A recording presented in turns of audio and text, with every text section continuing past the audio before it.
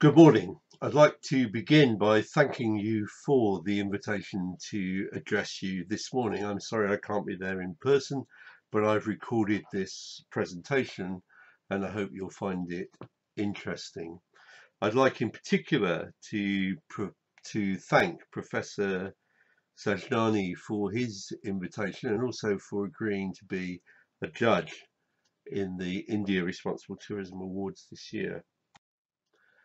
Tourism is a social construct. It's what we, the consumers and producers, make it, and therefore we can change it. And we can change it for the better. We can make tourism better by the way in which we organise it, by the way in which we behave as tourists. If you put responsible tourism now into Google, you come up with over 7 million hits. It's growing in popularity very rapidly, but of course with the danger of popularity comes the danger of greenwashing. And we are seeing a lot of greenwashing now around the concept of responsible tourism. Sustainable development means different things to different people, and we find a lot of people talking about sustainable and responsible tourism. Sustainability is still very abstract, too general, we can't define it. And people we know engage with issues, with particular issues, the things which are relevant and important locally. It means making changes and it requires engagement, but it's this linking of sustainable and responsible that causes concern for me. We're really making little progress. They're not the same thing, sustainable and responsible tourism. Sustainability is abstract, whereas responsibility is about taking responsibility for achieving change. It's about the difference between an abstract aim and what you do to achieve it. Essentially, responsibility drives sustainability. We need to make sustainability happen. So why did we choose to focus on responsibility? It's about responding and acting. It requires action. It's critical to creating change, acknowledging and owning up to the problems and taking responsibility for making changes, finding solutions. And it's free. We can all take as much of it as we can. So be responsible because it implies accountability. We are to blame if we don't do it. We cannot escape, as Lincoln said, we cannot escape the responsibility of tomorrow by evading it today. The ostrich problem is we look to others to solve the problem rather than taking responsibility and responding to the challenges that surround us and dealing with them. So what is responsible tourism? I think it's fairly simple. It's about identifying the issues which matter and addressing them through tourism. It's a triple bottom line, economic, social and environmental to tourism management. It's a way of travelling. It offers a better experience. It's a movement. It's diverse. It varies from place to place. Across India, you see different kinds of responsible tourism in different cultural and natural environments. And critically, it's characterized by transparency. And that's where the academy becomes so important in laying out what's been achieved and what's not been achieved in particular cases. It requires the acceptance of responsibility and the willingness to take action. It's about using tourism to make better places to live in. It's about using tourism to achieve sustainable development through tourism, using tourism rather than being used by it. You often hear further east in Asia, the aphorism, tourism is like a fire. You can use it to cook your food or it can burn your house down. It's your choice, but you need to be careful to use it rather than to have it burn your house. So sustainability is an aspiration. It's vague, it's incapable of operational definition, and it's generally inoperative. I often see it as a fig leaf, whereas responsibility is what you do to achieve the aspiration. The state or fact of having a duty to deal with something, the state or fact of being accountable or to blame for something. They're very different concepts, should not be joined together, particularly where responsible tourism is put second after sustainable tourism. Responsible tourism is what potentially drives sustainability and sustainable tourism. So what of the Responsible Tourism Awards that we've been running since 2004, when the Tourism for Tomorrow Awards were cancelled by British Airways? They were built on the Cape Town Declaration of 2002, and in 2022, just next year, there'll be a big event at WTM London in November next year to showcase the best examples of responsible tourism around the world. And India is going to be a very big part of that. It's close enough now that we know where the leading examples are globally of responsible tourism. India doesn't have a monopoly of the best examples, but it does have very many of the very best. And I pick out CGH Earth hotels, Lemon Tree hotels, Village Ways, Kerala and its responsible tourism mission, and many more examples of businesses and destinations of local and state governments across India, which have committed to responsible tourism and made a reality of it. So, running continuously since 2004, the awards have now become a very large family, with awards in Africa, Latin America and India since 2017, and next year, additionally, in East Asia and Europe. These genuinely are becoming global awards. Our judging criteria are that they need to win, you need to have the evidence, it needs to be replicable, it needs to be something which is innovative that others might choose to replicate, it needs to show influence, it needs to show sustainability and longevity, and there needs to be an overall commitment to responsible tourism. We look for innovation, we look for application at scale. We know that there's often a tension between novelty and the evidence of impact, between the new idea and the evidence that it works. And then we recognize those opportunities as attempts to make things work better, as things to watch. Transparency and evidence are critical. The questionnaires and the supporting material are the evidence the jury reviews. The Judges Awards are something even more special. These awards are rare. They're used to recognize businesses which achieve in multiple categories and which have previously been recognized by different judging panels for their excellence. The category was created in 2018 in order that the same businesses did not win year after year. To win in successive years, businesses have to have achieved something new. Only a few businesses can therefore win multiple times. Those businesses are outstanding. There have only been 4 winners. The first was in India. Since 2004, many Indian businesses have won. You can find them listed on our website of the Responsible Tourism Partnership and WTM.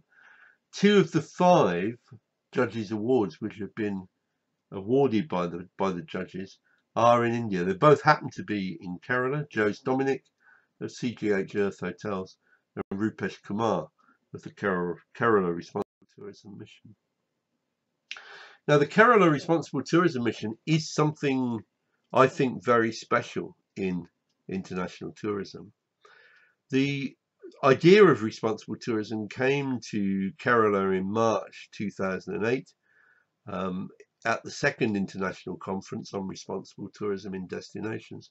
The first was held in Cape Town and drafted the Cape Town Declaration in 2002. It's the 20th anniversary of that next year. The idea is simple. It's about making better places for people to visit and better places for people to live in. And you can find the academics can find the examples and the history of this in publications which are available online. But the Responsible Tourism Mission, which grew out of that second international conference, has really gone on to do outstanding work and is now being used as a model in other states in India. There's a real role here for academic research looking at the impact of this kind of work. We did some work with Rupesh Kumar, Jen Bobbin and myself did some work back in 2017 on tourism impacts in Kumarakoram and demonstrated the impacts that tourism was having on local livelihoods across one community, in this case Kumarakoram. There's plenty of opportunities to repeat that kind of research. We did it again in 2018, looking at the impacts of Coconut Lagoon in particular in Kumarakoram. But there's really a lot of scope here for research by MSc students and PhDs and by faculty on the impacts of responsible tourism. And fundamentally, the truth of tourism is that we always take our holidays in their homes. Tourism is unusual in that consumers have to travel to the destination, the factory if you like, to consume the product. We have to travel. Brings us much closer to the producers of the services and the goods that we want to purchase, much closer to the producers and the workers. And that means that there are opportunities for additional sales of goods and services, complementary products, to use the jargon. Tourists essentially provide an additional market for locally produced goods and services, and often one that's not competitive. So if you're, for example, a hotel or a lodge offering accommodation and you want people to stay longer because you make more revenue that way, locally provided experiences, village life experiences, craft products, and local foods are all additional sources of revenue for the local community, which really don't compete with what you're wanting to provide accommodation. This is part of a broader consumer trend for the experience economy and authenticity, well documented by Harvard Business School. Tourism then is an opportunity, an additional market for a community, can provide resources for environmental and cultural conservation. It brings social benefits, but the value has to be captured. And here in Canada, you see great examples of this with rural workers, rural families achieving additional livelihood income from tourism, not replacing their existing livelihood, but an additional income. This is in Uganda, where similar things happen up against the boundary of Bwindi National Park, producing, in this case, revenue to sustain women's refuge. So the potential local markets are those of independent travellers, group travellers, and of course the tourism enterprises, including tour operators and accommodation owners who need to buy crafts, soft furnishings, farm produce, uniforms, etc. There are so many opportunities for local economic development through tourism. And we need to remember it's not tourism until it's sold, creating local value for local people. I'd like to see the development of a strong relationship between Amity, AITT, and the responsible tourism movement in India. I'd like to continue the engagement that's begun this year with the India Responsible Tourism Awards. I'd like to see case studies researched and published on responsible tourism in India. I'd like Amity to join the ICRT India. I'd like to see Amity contributing to the World Travel Markets Platform for Change, sharing proven best practice in achieving sustainability and using examples from the Platform for Change for teaching, sharing experience from around the world and promoting it in India.